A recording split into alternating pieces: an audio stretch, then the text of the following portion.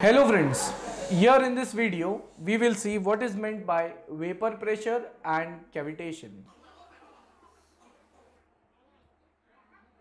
Vapor pressure and cavitation. First, I'll start with vapor pressure. For vapor pressure, I can explain it with the help of a diagram. Suppose we have a vessel which is closed. Inside that vessel, we have water. Now, here I am considering water is at atmospheric pressure. Then we are heating this water inside a closed container by supplying heat externally. When we are adding heat, this water it will evaporate, and since it is at atmospheric pressure, the temperature required for evaporation that would be 100 degrees Celsius. Now when the temperature reaches 100, at that time water molecules will be converted into vapor, and this vapor will exert a pressure on this liquid water, and hence this pressure would be called as vapor pressure. So here I can define that vapor pressure is the pressure exerted by the vapor on a liquid. So here we have defined vapor pressure, that vapor pressure is the pressure exerted by the vapor on a liquid. Now this vapor pressure it can change. Vapor pressure for atmospheric condition, we know that water will boil at 100 degrees Celsius, but if we go on decreasing the pressure, then water will boil at a temperature less than 100. So this vapor pressure value can change. So this concept of vapor pressure, it takes place even when the water is flowing and it is subjected to difference in temperature.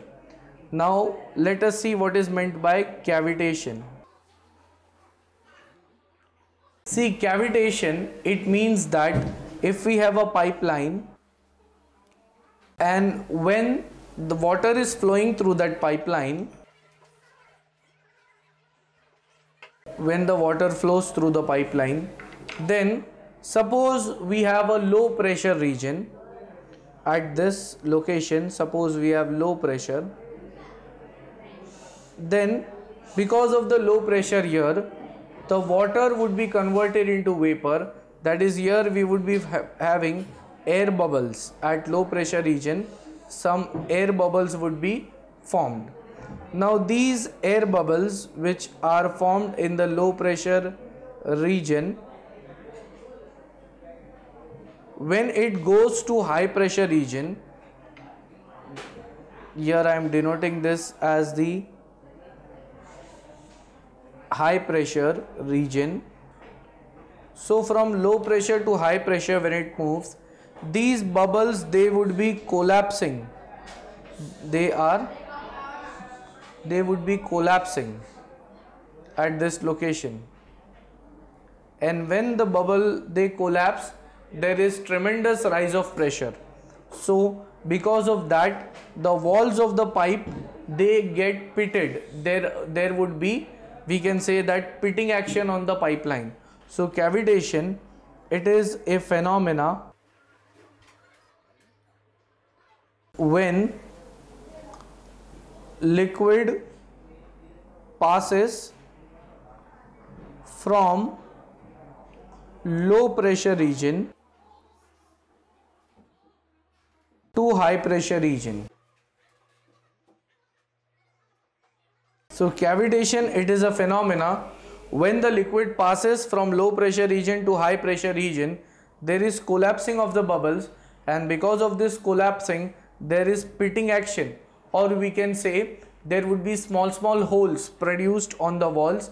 So cavitation needs to be avoided. It means there should not be a region where air bubbles are formed. In simple terms, when the water is flowing in the pipeline, we try to avoid air bubble formation, because that air bubbles, when they collapse suddenly, there is tremendous rise in pressure, and because of that the walls of the pipeline will get pitted, or it looks like it is corroded. There is corrosion taking place. So this was the cavitation phenomena. Hence in this video we have seen what was meant by vapor pressure with a diagram, what is cavitation with the help of a diagram. I hope everything is clear.